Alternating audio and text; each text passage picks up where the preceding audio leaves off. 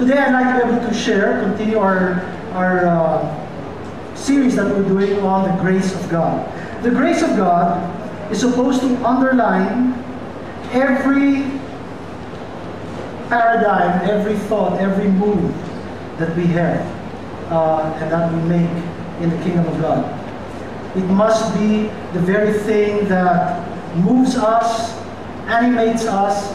You know, I remember as we were singing the second to the last song earlier, I remember many years ago the Lord spoke to me. I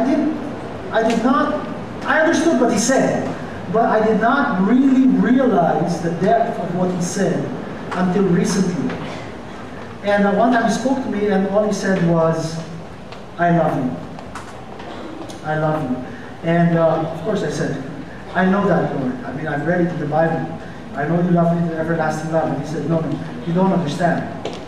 I love you simply for who you are.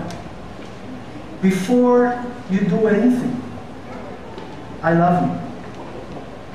And then He started to show me that He said, most people love me because of what I do for them.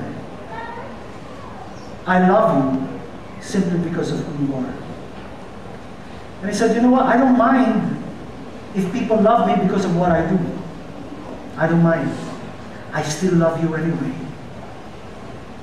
And I started to realize that God's love is so unconditional that if I never did anything again, He would still love me. Even when I sin, He still loves me. It's not because of what I do, but simply because of who I am. I am His Son. And the same thing with you. He loves you just because of who you are.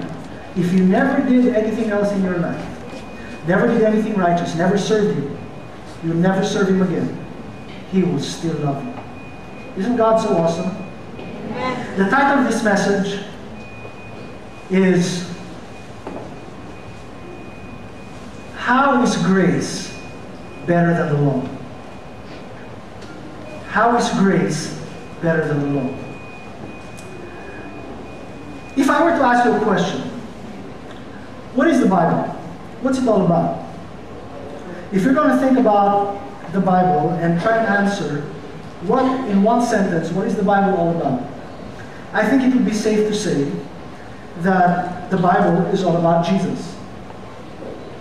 If we're going to uber simplify it, I mean down to its very core, it is about Jesus Christ. It's about Jesus. A pastor's daughter was once asked, when she was 5 years old, I think, or 4. She was asked, "What is the Bible all about?" And she said, "It's the book about Jesus with a red string in it." And the first time I read that, the first thing that entered my mind about the red string is the blood of Jesus that goes from Genesis to Revelation. I didn't realize what she meant was the red marker, the book marker. But you know what? It's so true. You simplify the Bible, it's all about Jesus Christ. He was the one in the beginning that created the heavens and the earth, and He is the soon and coming King in Revelation. And every book in the Bible, from Genesis, you find Him in the law. Genesis, Exodus, what's next? Anyone know? Leviticus, Numbers, Deuteronomy. You find Him in the history books, starting with Joshua, all the way until Chronicles. You find Him in the prophetic books, or the poetic books, going from Job all the way up to Malachi.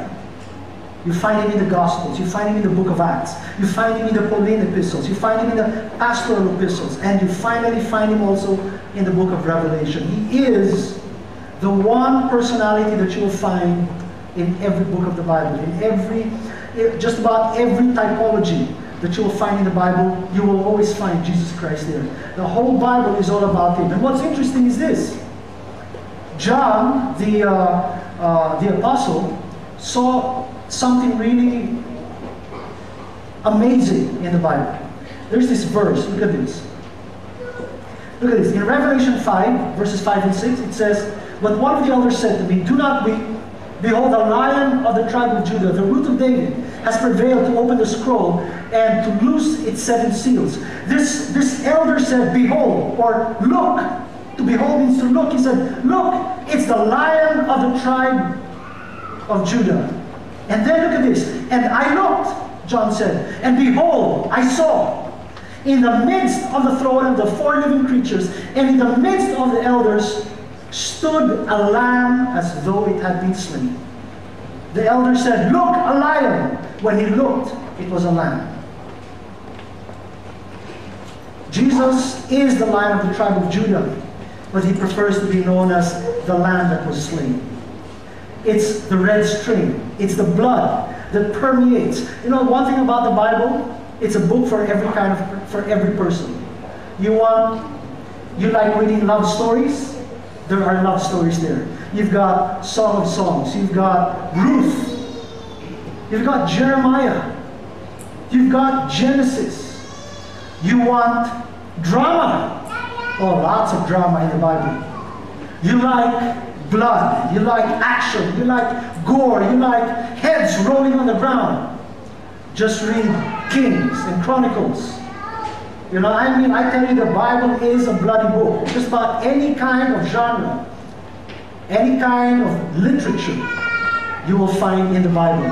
It is an amazing book, this Bible.